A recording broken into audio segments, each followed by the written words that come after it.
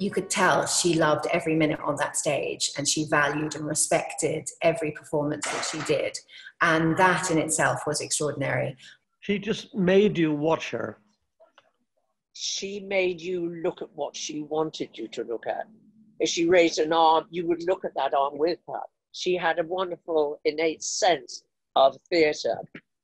So I think that whether you were out front watching her or whether you were on the stage with her, it was this immense sense of magic that she created, this superstar that, in a way, there were so many other wonderful ballerinas, but when it was a Margot performance, there seemed to be an extra energy, both in the theatre and on the stage. I never saw her miss a pirouette or be off balance. No. You know, she was totally breathtaking just to see her. And she was the most wonderful actress, of course. She was, in a way, an understated superstar. She was Ashton's muse, and so I think she had a wonderful, wonderful career and wonderful life, dancing whatever he did for her, which was fabulous. She always seemed to arrive just at the last minute before class. And I can remember she would open the door and we would know that she was coming in because everybody was already in class. She loved to do the boys' class in particular. She'd quietly go over to the bar and she'd say to the boys, may I stand here? And they would go, of course. And they would back away so that she had enough room and everything. So she worked extremely quietly in class. She didn't push to the front. She wasn't first from the diagonal. She just fitted in, and I think that's what she wanted to do. She just wanted to fit in. But for all of us, she was a total inspiration. It was fascinating because what I remember watching Margot in a lot of films is her pure technique, very clean technique, no affectations, no trying to push anything, but you know, it was very, you know, it's very comfortable to watch because she was so in line with the music. Her musicality was stunning, and she used the highlights within the music to make something spectacular. Everything she did was worked out till the last degree. She risked nothing. So everything was calculated and worked out, and she rehearsed for hours, and she would get depressed as well, that she couldn't find the answer to a step and it wasn't working for her. And then she would not be afraid of asking people how it should be done. In the studio, she would do exactly the same as she would do on the stage. You know, all the emotion, all the little nuances of the choreography. You know, I still remember her in the balcony pas de deux when she puts Romeo's hand on her chest, and she used to always do a little flutter with her hand. And that remained every time she did it. A lot of it was her joy, just her ability to resonate joy when she performed. If you've never seen Margot Fonteyn dance before, it's difficult to describe it because although this film, it doesn't capture the live performance. They are looking at a flat person, a two-dimensional person. And Margot, for me, was completely and utterly three-dimensional at all times. My impression of Margot was that she didn't really look at herself in the mirror. She sensed herself as a three-dimensional creature. She was videoed when she was towards the end of her career.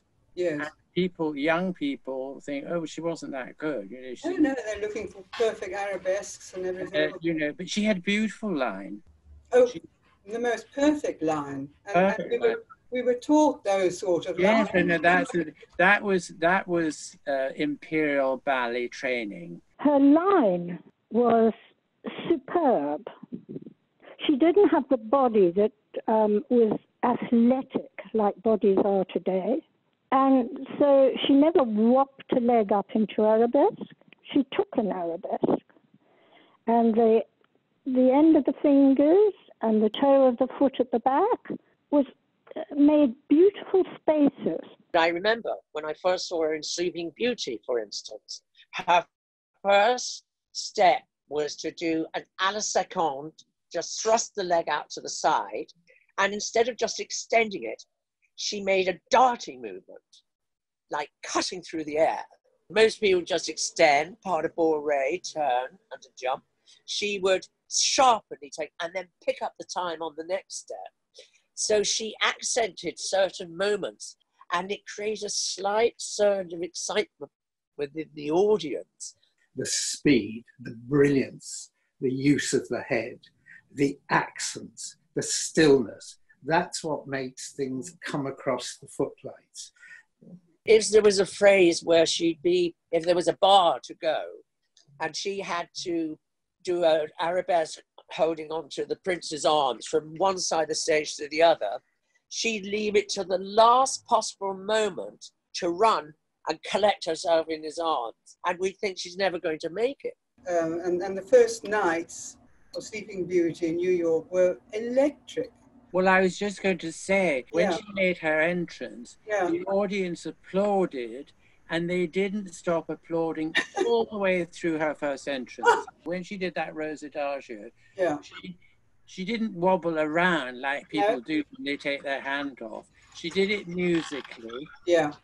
And she was still. And I can remember when I first did it with her in New York, Jack Hart, the ballet master, said to me, you know how the boys queue up to take the balances at the end? Yeah. You know, and he said, you stand at the proscenium march and you don't walk in until she takes her hand off. I mean, I felt like running. Terrifying. And she just didn't move. She didn't move, and she, on the music, put her hand out.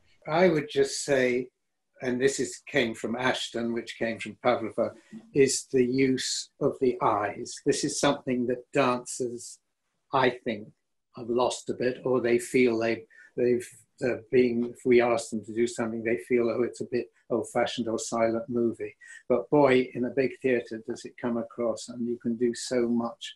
And she knew how to look to the side and to understand how the light would catch her face and catch the whites of her eyes. All those little details that I think we take for granted, but they are such an important part of being a performer.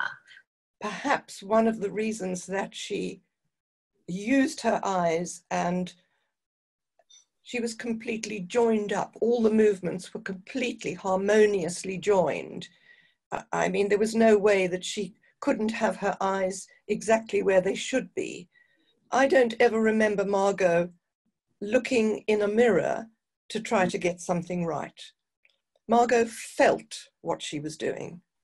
She sensed where her body was. Her smile was probably the most amazing piece of magnetic thing that you would travel to as soon as she came onto the stage. It was this smile, and it was never failing. And my coach for my 20 years as a principal, he always used to say these wonderful details that Margot always used. And one of them was that she would put her tongue to the roof of her mouth when she smiled. And it gave, I suppose it helped her think about her smile and her presence on the stage. And it kept it alive, I suppose, that zest that she gave off. One was always aware, and I'm sure you'd agree with this, was how she worked with the music, what the music meant to her, and how she phrased it. And she was never off the music. She was never late. She was never early. She was always absolutely at one, completely in the music. Her musicality, I call it physicality, not just dancing to, a system of music, but to listen to the whole phrase and dance to that. At one point, I was meant to be the sort of swing girl in Birthday Offering, and I had to learn Margot's variation. And I remember asking her about her variation. And, she sort of refused to say anything about it, except that it's all in the music. Listen to the music. That's your clue. I first saw her in Firebird and as a student, and that was the revelation to me. I mean, it was seeing a human being, a dancer, becoming something else. quite electrifying performance and carrying in that opera house for miles. Whatever role she took on, she completely immersed herself in that role. Whether she was the Firebird, whether she was Ondine. I think the moment of Ondine when she first came out of the fountain, and her hand and arm extending out of the water and sensing human air and pulling her hand back, and then eventually coming out into this mortal world and tiptoeing around. I mean, it was complete magic. If you're thinking of a role and you're stepping into a role, and what Margot, I think, encompassed was the character and the role that she was playing. She became that person. Even one of the peasants, when she was doing Giselle, we would be in tears. She moved us to tears on the stage. Another terrifying moment was when I was dancing the Queen of the Willies, and in Act 2, she would come to plead for the life of Albrecht. And I remember on one occasion, I was absolutely certain that a tear escaped and ran down her face, ran down her cheek. You know, how could you possibly refuse somebody when they were pleading with you like that? You know, she was very expressive, and, you know, I've seen plenty of footage of her and how she used her face and everything. But she said it was much more about the choreography and how that was telling the story and through your body and how you brought that to life. You knew that you saw that wonderful line and the musicality and how ravishing she was. I mean, physically, the proportions were astounding. They were perfect. You were in awe of this amazingly well-proportioned and beautiful body. I mean, I think that's one of the reasons she was able to have such a long career, was that the strain of the physicality of dancing was well balanced over her frame. It was perfectly proportioned. Because even in her 50s, when she was performing, she still looked like a 20-year-old.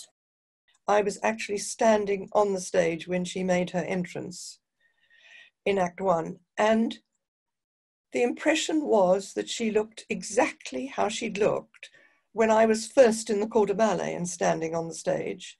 And now here we were, 12, 15 years on, something, and she looked as youthful, as committed, and as magical. It was the performance, it was the fact that she completely became the 16-year-old princess. Again, it was her birthday, and she couldn't wait to celebrate it with the 4 princes and accept the roses. From Margot, you learned so much. In later years as a dancer, I learned the sort of the salvational qualities of doing nothing. Just use economy in the movements and when to push it and when not to push it. It wasn't so much as what she did as what she didn't do in her later career that was the amazing thing. You know, I used to say Margot never would do something just for the sake of doing it. She always had a reason to do it. I don't know if Margot ever really considered herself a teacher or was ever interested in teaching or coaching. She did relatively little of it. I think the way to learn about Margot was to watch her and to be around her and be inspired by her. I remember David said to her once, "Margot, why don't you teach? Wouldn't you like to teach?" And she was horrified. I can't teach. I couldn't teach. He said, "But I've seen you coach, Margot, and you're wonderful." And she said, "Yes, but all I'm doing is passing on what other people have said to me." But I think she also stepped back and she didn't over-coach. You know, she would give these jewels. When she was coaching the girls for the mime scene, she was wonderful. And then one of the things I always remember her saying, first you're very nervous. And then she suddenly said, and then you get verbal diarrhea. I was desperately wanting to play the swan, to convince that I could be this swan, this real swan, this bird. And she said straight away, wrong thought.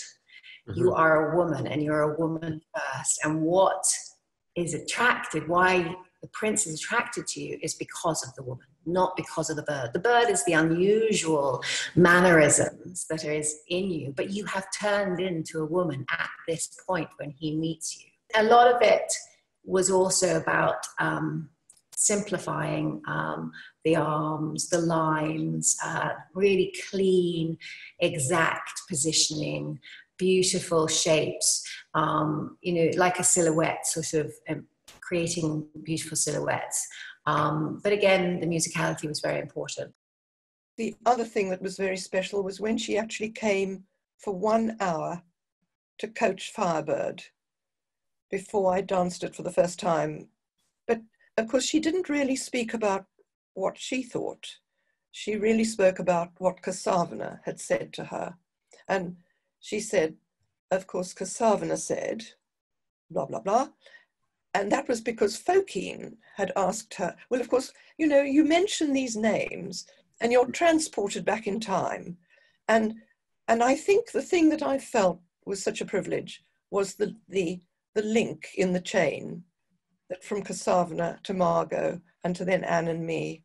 And when we came to do our rehearsal with her, we felt sort of nearly ready to go on.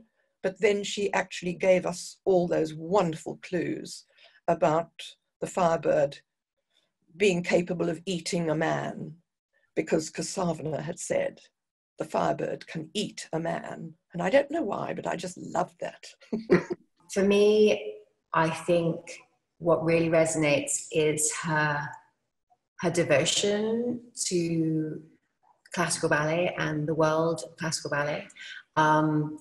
Her understanding of the art and why it should exist, and everything she represented was her integrity, her tenacity, the never giving up. But Margot always used to say, never take yourself seriously, but always take your art form seriously. And I think that's incredibly true. So she sort of set a style and technique that hopefully that we will carry on and that we will value. She should never be forgotten. And it shouldn't just be, oh, well, she was a famous ballerina. We treasured those performances. I mean, there must have been so many of them, but they were, well, they just stand out in one's memory.